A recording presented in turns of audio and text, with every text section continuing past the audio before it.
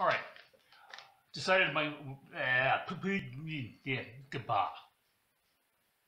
So, anyway, with that being said, I decided what my next project is going to be, and I'm going to knock out another scroll saw bowl. Although this one is going to be a pattern I've come up with myself.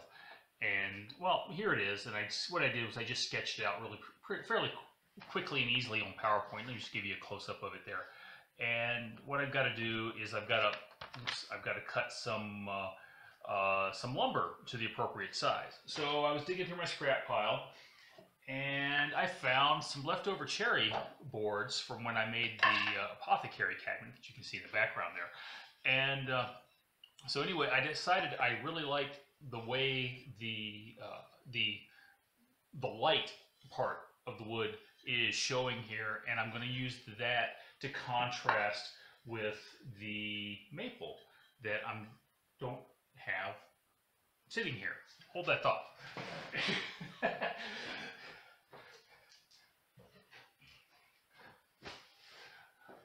All right, yeah, how's that for being prepped? Okay, so anyway, what I've got to do is, as you can see here, I've got to cut a few pieces out, and the cherry is going to be fairly easy. I just have to cut out, right now I just have to cut out 4 pieces that are 3 inches high or wide and 4.5 inches long.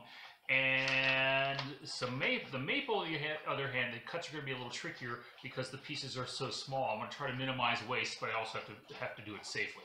So this will probably end up being a job for the miter saw, but we will see once I'm ready to rock on. So anyway, the first thing I need to do is I need to get out there and mill these cherry pieces down to the right size, and that's just going to involve running them through the table saw to get a nice flat edge here, and then turning them around the other way and getting a solid 3 inches boards that are just only 3 inches wide.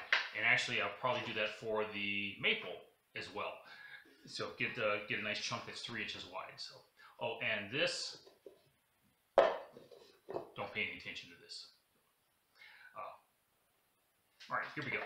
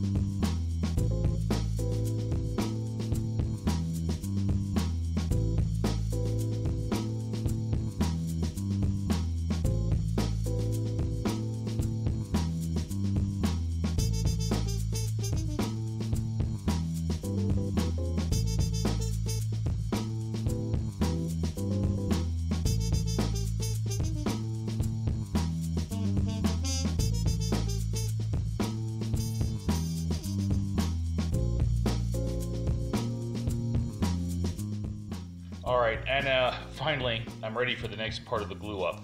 And I'm giving you the close-up here just to show you exactly what's going on. I got the 4 pieces with the maple triangles, and what I'm doing is each piece is lined up with the corner of the triangle on the next piece.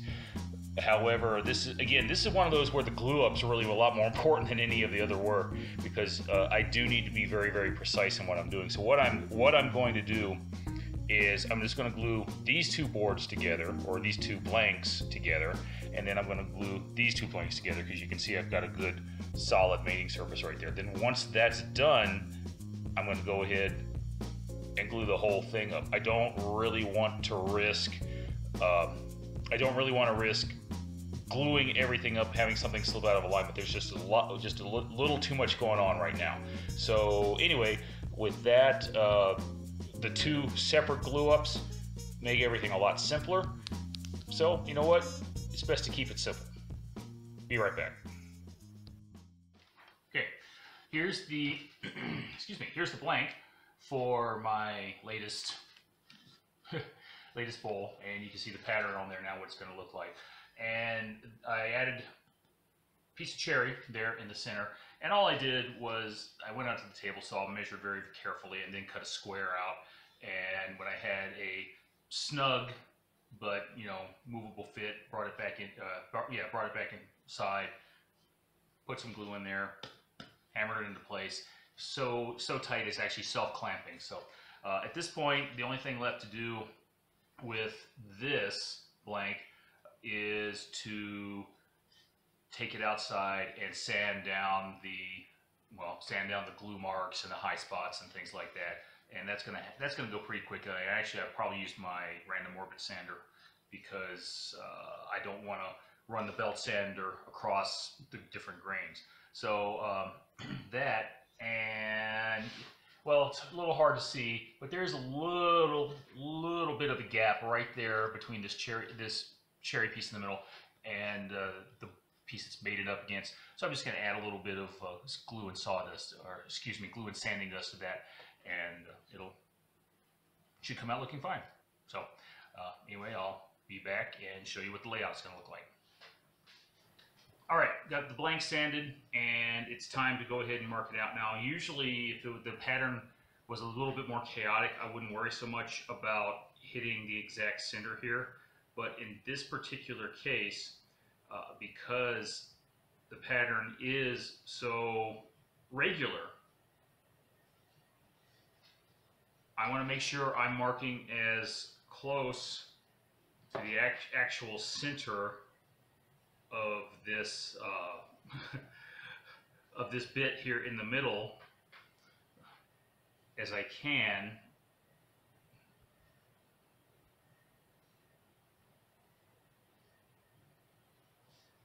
And that looks pretty good. So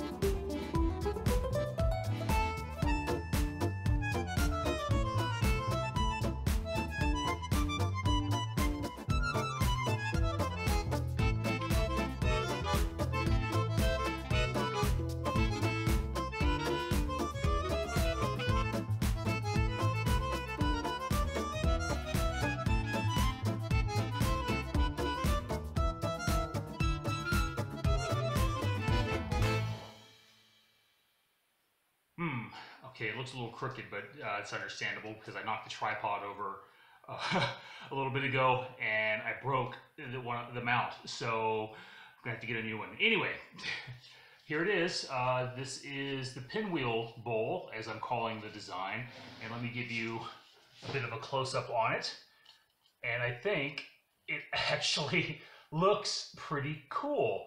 I was not too sure how it was going to come out looking, on the inside once I started cutting up the side. But it turns out like I said, I think it looks pretty good. And on the outside, you got this nice thin maple strip, and then the lighter cherry acting as, I don't know, a flag or something like that. The cherry heartwood, and then of course the sapwood on the outside, or the other way around. Yeah. Anyway, so the different colored cherry I think worked out really well. The maple worked out really well as both an accent and as a different color.